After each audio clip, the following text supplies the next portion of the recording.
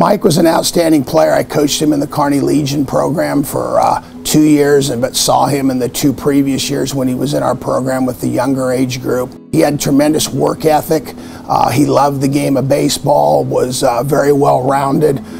He was a young man that in our program probably was one of the better in the top 10 of the kids that we've had, and I coached there for a number of years. When I watched him play through his UNK career, Mike was, again, a unique person, that a 3-year starter for UNK back in a time when you didn't have a lot of 3-year starters. He hit for average and power. I think statistically he ended up with about a .336 average for his career. Part of teams that won over 70 games, which back then you didn't play as many games as you are now because of field conditions and things like that.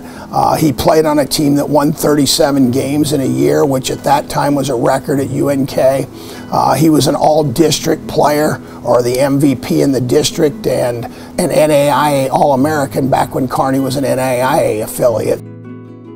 He was a team player as well as an individual, but he was also unique in that he could hit for power besides the .330s plus average. He scored 143 runs through his career, but he also banged out about 35 doubles and 24 home runs. So for a second baseman to hit with power and average, and he was an outstanding defensive player, a student of the game, I think it's an award that's well-deserved by a young man that had a brilliant career. And since that time, he's gone down to Northern Alabama.